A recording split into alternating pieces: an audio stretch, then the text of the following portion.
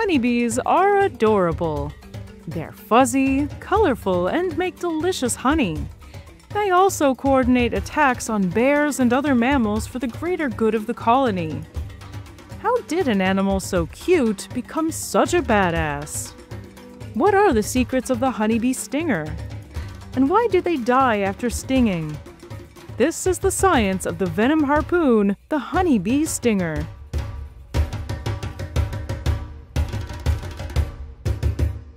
Hi, I'm Danielle Dufault, and you're watching Animalogic. Honeybees have one of the most hardcore defense mechanisms on Earth. When they sting a large animal, like a mammal, their stingers get lodged in their foe's skin, and the bee dies. This is common knowledge, but it isn't common behavior. Most venomous insects can easily inject their venom without dying. Wasps, ants, and even other bees sting and live to fly another day. So why are the cutest insects the most dramatic ones? Why do they need to die for the greater good? And how can losing brave warriors possibly benefit the colony? These are surprisingly complicated questions, so let's dig in. The bee stinger is basically a venom-injecting harpoon.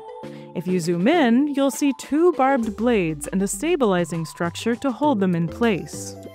The blades are controlled by muscles in the bee's abdomen and are thrust one at a time in an alternating pattern. As the blades dig into the skin, the backward-facing barbs catch into the fleshy parts, helping them dig deeper and deeper. The stabilizing structure is connected to the venom reservoir and deposits it as the blades penetrate the skin. Okay, that's terrifying, but it's not too different from other stingers, or even the proboscis of a mosquito. It's a knife connected to a stiff hose, kind of like a bayonet.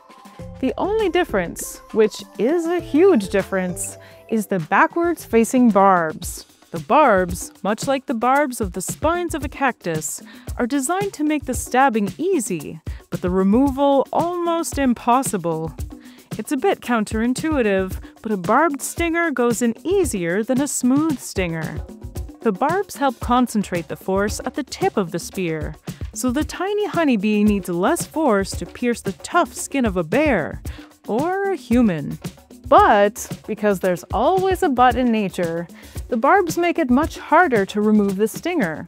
The bee would need about 10 times more force to take it out than it needed to put it in. And quite simply, she ain't that strong. So instead of getting stuck forever and then quickly getting squashed by the mammal, the bee flies away, and the stinger gets ripped out of its body. The venom sac stays attached and continues to pump venom after the bee has escaped.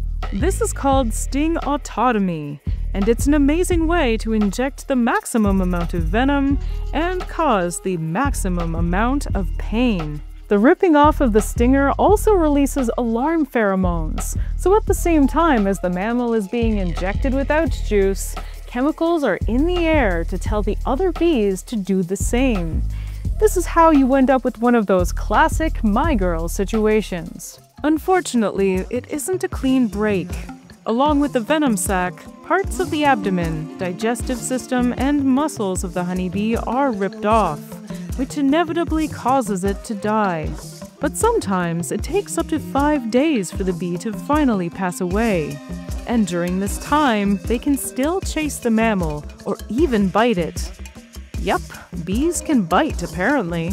We don't even know how much it hurts. We don't even know for sure if bees feel pain at all the way that we understand it, but that's a question for another episode. What we do know is that bees are very motivated to protect their colonies and will make the mammals suffer for a couple of hours and then be very itchy for a few more days. The idea of max pain is to discourage the mammal from ever getting close to bees again. But this is unlikely to happen because honey is undeniably delicious. You've probably noticed that I've been calling the bee's mortal enemy a mammal. This is because these gut-wrenching stings are only lethal when they're on mammals or other large animals with elastic flesh and skin. Our inherent squishiness is what traps the stinger in our skin. When bees fight other insects with hard exoskeletons, the stinger doesn't get stuck. That means they can sting multiple times, just like wasps and ants. But still, sacrificing themselves by tearing their guts apart is a pretty extreme behavior. Why would a honeybee choose to do this? And how could this have evolved? Female workers, which are the only members of the colony who can sting, already don't get to reproduce. Only their mom, the queen bee, gets to reproduce. Their job is to make sure their mom has as many babies as possible. And if it means dying to protect their mom and their siblings, that's a sacrifice they instinctively make. Colonies have thousands of honeybees. Losing a few workers to scare off an existential threat is more than worth it. Speaking of their mom, the queen bee has a similar stinger structure to the worker bees, except she uses it to lay her eggs. Their ancestors used those hoses exclusively for reproduction, but over time, some species adapted to also use them as venomous hypodermic needles. Queens also have a stinger, but it's smaller, less barbed, and used mostly to fight other queens. Honeybees are not the only social insects that sacrifice themselves for the horde. Camponotus ants, also known as exploding ants, can crack open their exoskeletons and release sticky chemicals to immobilize predators and rival ants. Globigermes termites also do the same thing to fight off ants. So really, it's not that strange for insects to sacrifice themselves. But some others are perfectly happy stinging you over and over again. This is the case with the most annoying insect of the summer, the yellow jacket wasp. Yellow jackets are everywhere these days. They have found in humans a really consistent source of food. They love sugary foods to get energy for themselves and protein-heavy snacks to bring back to the colony to feed the larvae.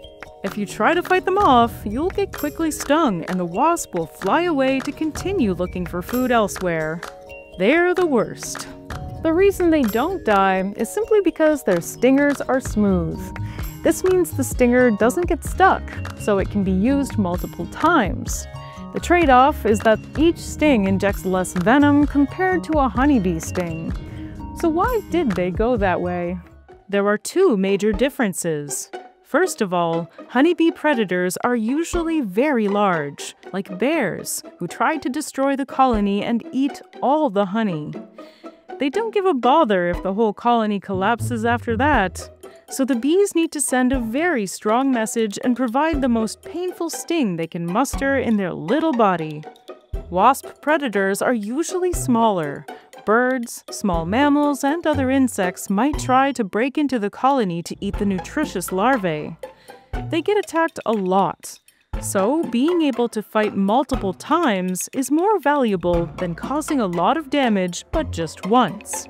But secondly, and probably most importantly, wasps hunt. Adult yellow jackets survive mostly on a diet of sugar, but the larvae need a lot of protein and other nutrients to grow and reach metamorphosis.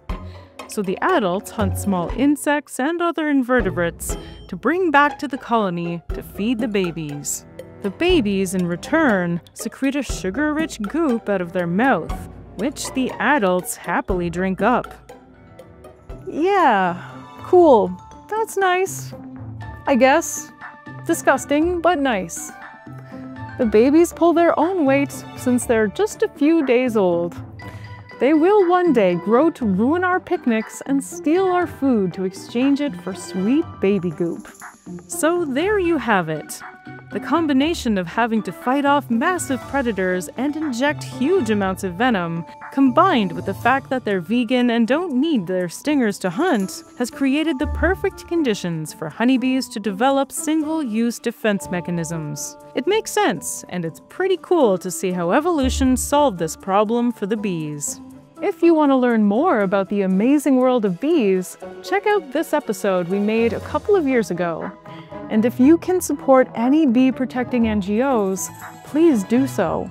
Bees play a super important role in our ecosystems. We really need them.